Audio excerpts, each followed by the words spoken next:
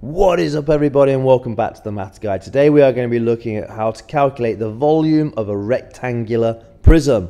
So let's go. Okay, what are we going to remember today? Well, we're going to remember this formula that volume equals capital B and H. And this capital B represents the base. And the base of this rectangular prism would be this surface area just here. And then we would times that by the height, or in other words, the volume equals length times width times height. So let's see what that means. And let's have a look at this method. First, length times width times height. But first of all, what is volume? Well, volume is how much space a shape takes in space. So if we think about it like this prism that I've got here in red is taking an amount of space in my classroom. How much space is it taking? Well, we need to work out exactly how much this volume, this 3D space, is actually taking from my classroom. Or another way of thinking about it, if I had a big jug of water and I put my little prism inside it, how much water was displaced, how much water would come out of my beaker to be replaced with this prism. So volume is a measurement of how much space something takes within our space around us. So if we think about the length, we would have a length of 10 centimeters. That's the long length at the front here. And obviously this measurement just here would be the same as this one just there, and that one there, and that one there that we can't quite see. Then we have the width. The width is how deep it is, and we can see we have this 4 centimeters just here, which would be the same as 4 centimeters here, 4 centimeters here, and 4 centimeters just there.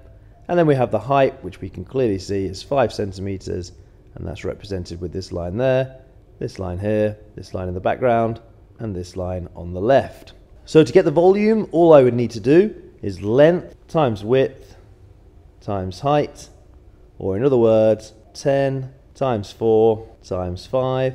10 times 4 is 40.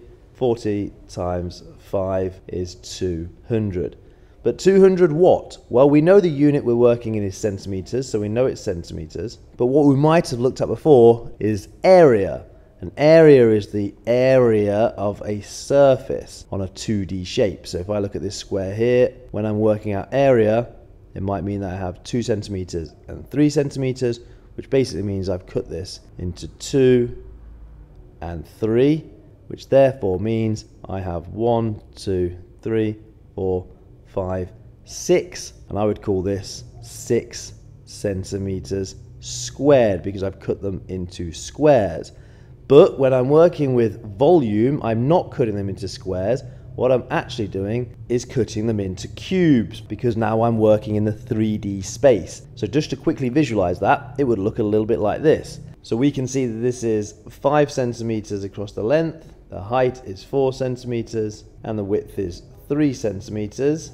Therefore my volume is 5 times 4 times 3, which would be 5 times 4 is 20, times 3 is 60 centimeters. But centimeters what? Well, what it's saying is if I was to individually count out these cubes, so this would be 1 on the corner here, then 2 below it, 3, 4. Now you can see I'm shading both sides because if you think about what that cube looks like, it's going to have both those sides there. Then 5, 6, 7, 8, and I carried on.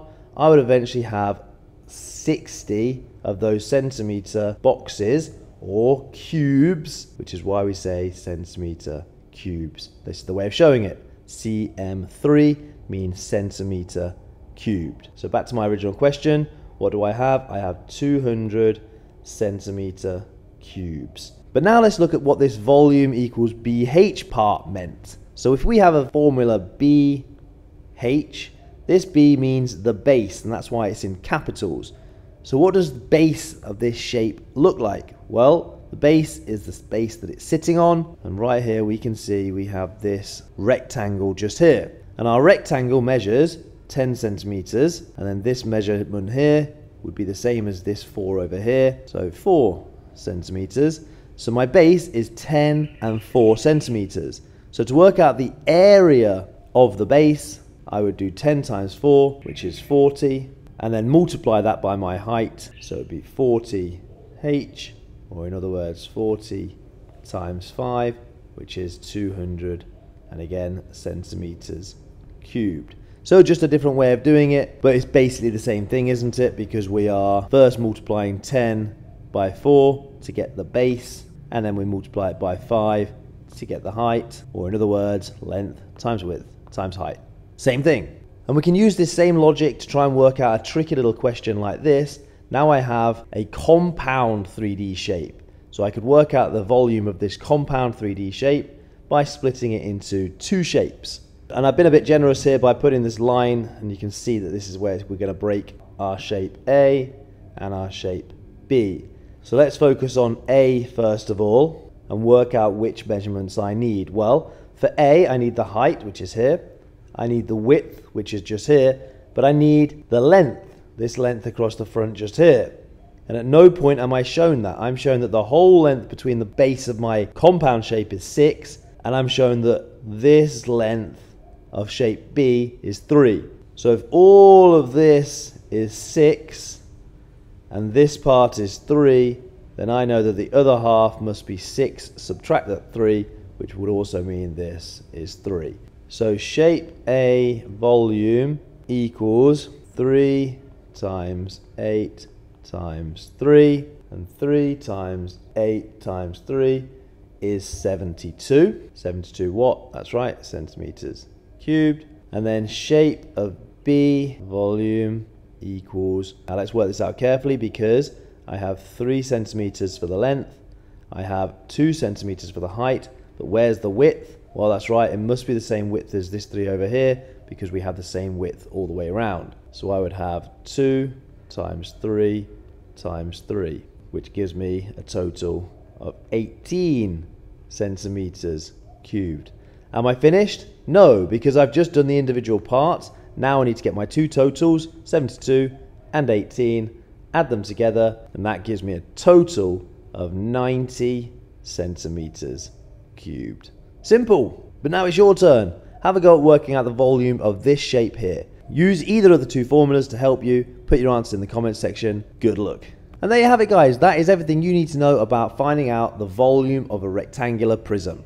Hopefully this video was helpful for you. If it was, think about heading over to themathshelter.com, where you're going to find loads more videos for everything you need to know about your age group maths.